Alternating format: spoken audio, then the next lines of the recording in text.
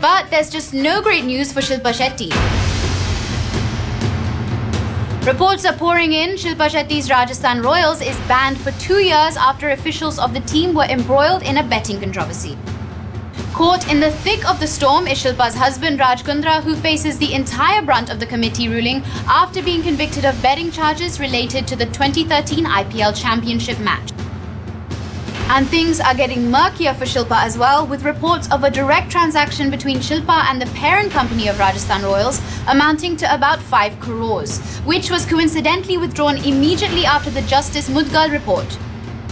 The Supreme Court appointed Justice Lodha committee found Shilpa's husband Raj guilty and banned him for life from all BCCI-related cricket matches. Adding insult to injury, Raj is banned from any cricket-related activity for a period of 5 years.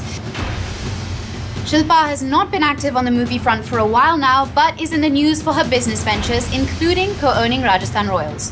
Rajasthan Royals stormed onto the scene in 2008 and won the inaugural IPL Championship in a gritty finale, but things have spiraled down for the team since.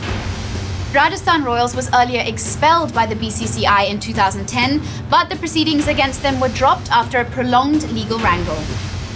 What will Shilpa's next move be? 9XT.com, the show, will keep you updated on the latest developments.